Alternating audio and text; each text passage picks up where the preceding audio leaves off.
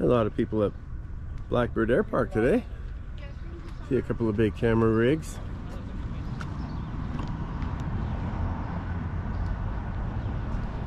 D21 drone, first A12. Very old U2. I'm gonna go pay an admission fee and wander around.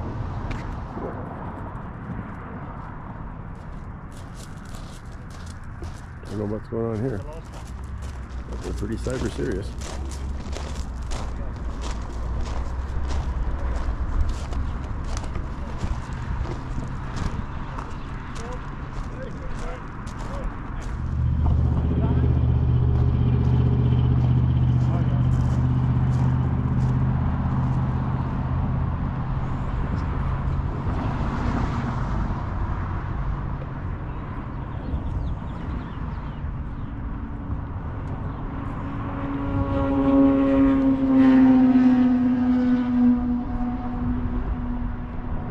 Was the first one, 6924.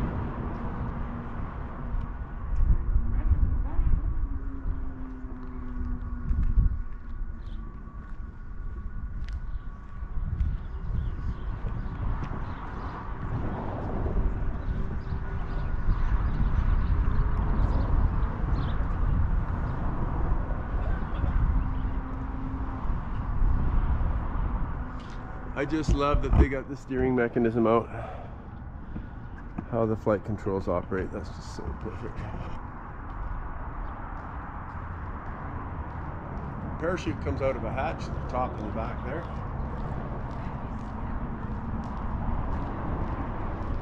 So this is the one plane I've never really gotten to look at. And they did give... Is this new? Because it seems like it's in the best shape. Well, it's definitely been painted recently. Okay. And they were developing all the radar absorption paints and everything. All that stuff is being developed in these days, right?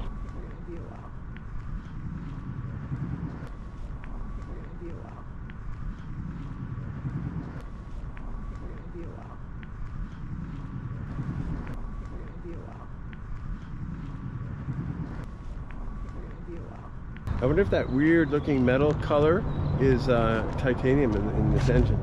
At the U2, but they made generations of them, right? Oh. And the early ones, the ones like Francis Gary Powers got shot down in, it was this guy right here. Oh. And there is nothing in this airplane that doesn't need to be there. It is as light, those skins are as thin as they possibly can. And this thing flew to like 90, I think 75,000 feet is where Gary Powers said he got shot down, because they wanted them at a certain altitude for the focal lengths of the cameras. This is an A12, so it's different from an SR-71. And it's a little different back here, but that little compartment with the 6 latches, that's where this thing is just right up inside, because it's a service point. There's a lot of servicing and checks that has to be done at that thing. Right. But generally it's pretty near bulletproof. And but then it's hydraulically assisted. This aircraft, you couldn't, the thing goes Mach 3, you could not pull on the stick and make it go up. It would feel like it was a brick wall to you.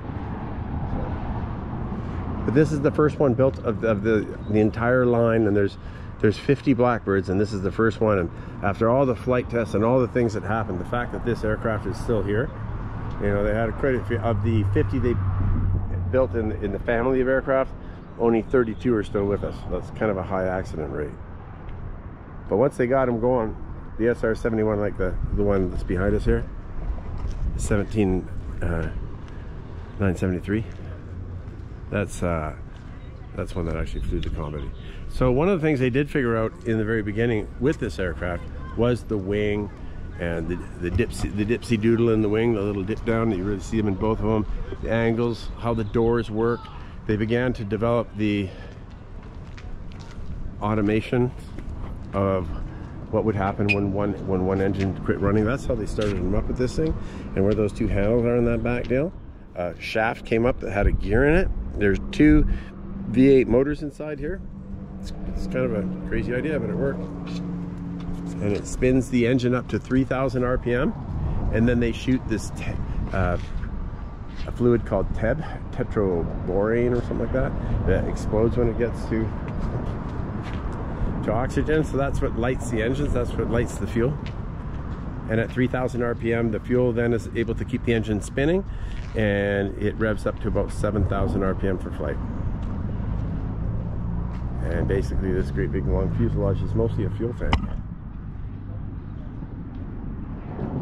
And the A12 didn't have as much stuff in it as an SR-71, which is right next to us. This is an SR-71. So the fuselage is a little bit bigger from this point right here. The fuselage is a little bit longer than an A12.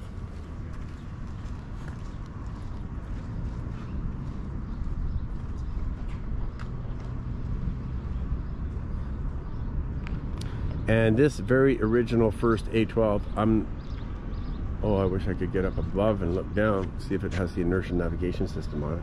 I wonder if it did. This is pretty amazing. Getting this close to one of these.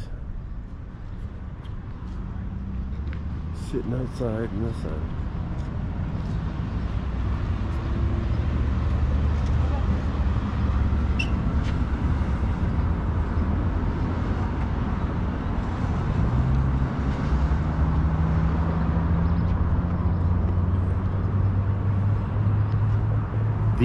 What looks like the plexiglass of the window up there, that's not plexiglass, that's quartz. It's pure quartz to deal with the heat. Oh. And do you see around the window there that bizarre brown looking trim? Yeah. That's RTV silicone that was developed for the heat of all this stuff. And Aviation completely uses that today. You see it all over the place in my garage. High heat anything. It is the right thing to use.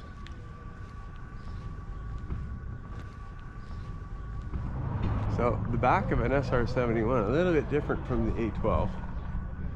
Major fuel dumping situation. Prep for that. And yeah, you can get up on top of this.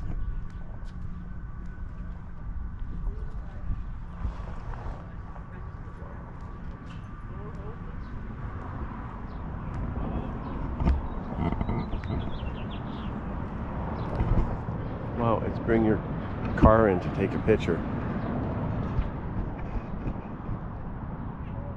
And here's an A12 SR-71.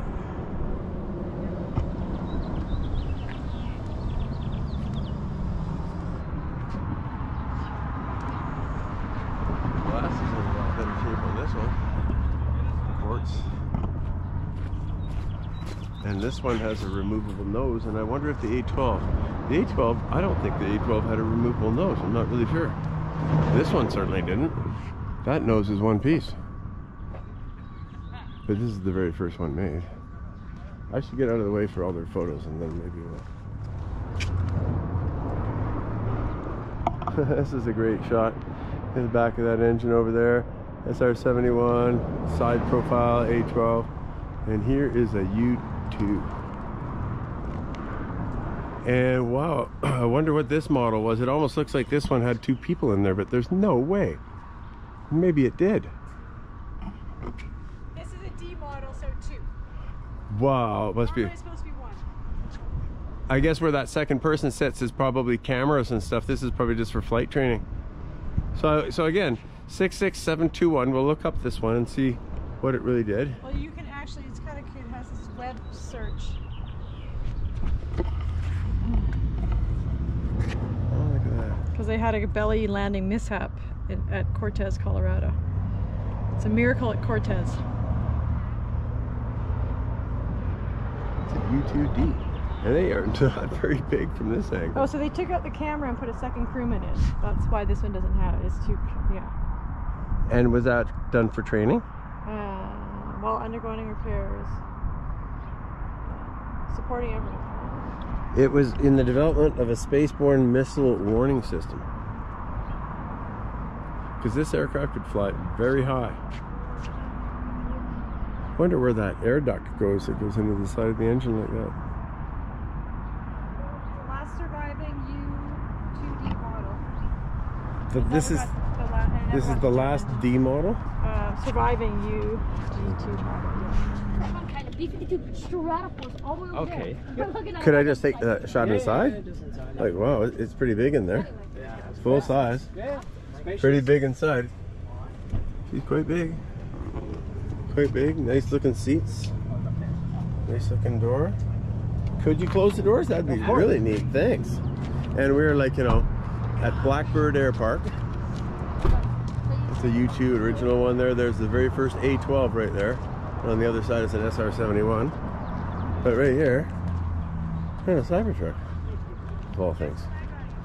Isn't that weird? It is not small, I gotta say. That is not small. It is a huge honking thing. Wow. This is pretty cool. This is mounted in the nose of an airplane. And there's radome. Whoa.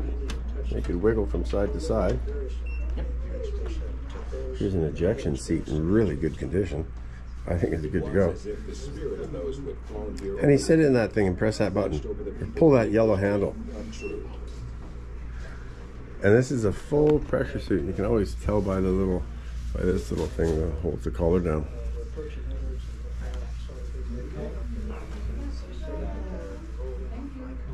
Everything's designed to be used with gloves.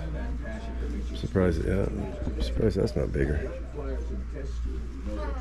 Yeah, these are the last suits of the program. They were orange like that, and it's not that they colored them like that. Is the most natural of that type of fabric of what they're made of. That's the most natural. And look at all the expansion properties of it, right? Because it's a pressure suit, it can inflate. And that looks like just a. Oh, and there's what the port. That's what's inside. You always see them carrying these boxes. You always see them carrying these. Here it is up close. This is what's inside.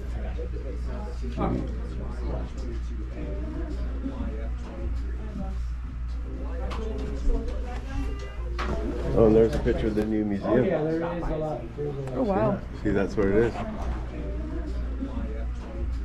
Movable, because they were testing it. Obviously, it's a wind tunnel model, so they have a removable nose for like other stuff they want to add in, if something's heavier or not. Wow, so this was 1960 and 1961, Early 1960s. It would be because that plane over there flew in 1962, right? Yes. First flight. Yes, sir. Wow. Thank you very much, sir. No problem. Have a good day. No problem. Thank you.